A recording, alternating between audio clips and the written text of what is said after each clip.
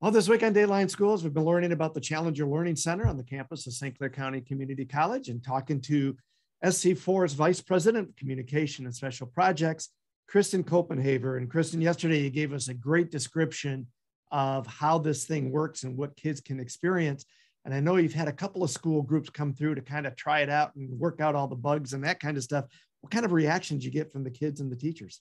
Yeah, definitely. We're gearing up for our full launch April 30th. But in the meantime, we are scheduling a few select test missions with educators and students and various groups. And so because we want to make the best experience possible. So they've been helping us try to understand what we need to tweak and change and whatnot before launch. But we've had some groups in already, as I mentioned, and the feedback has been tremendous. Everyone's so excited. This is truly huge for our region, for our state. It's amazing and so fantastic that it is physically located right in Port Huron, Michigan. I think it's going to be a huge experience and life-changing for many people here in our state. So we're very excited about that. And others are too. We've gotten great feedback. Great. I know you have coming up on April 30th, your public launch. Tell us about that and how can people come and participate? Yeah, so the public launch event is going to be 2 sessions on Saturday, April 30th.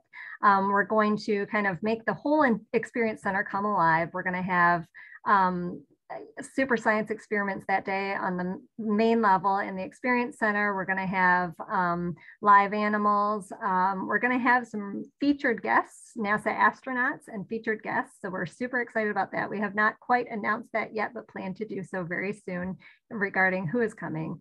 And then of course, we're going to have Challenger Center tours so that people can get an idea of what the space is like. They won't be full missions, but they will be kind of an overview to showcase the spaces and let people know what happens in each of those spaces. So it'll be a really cool event. It's free and open to the public, but there is a limited capacity.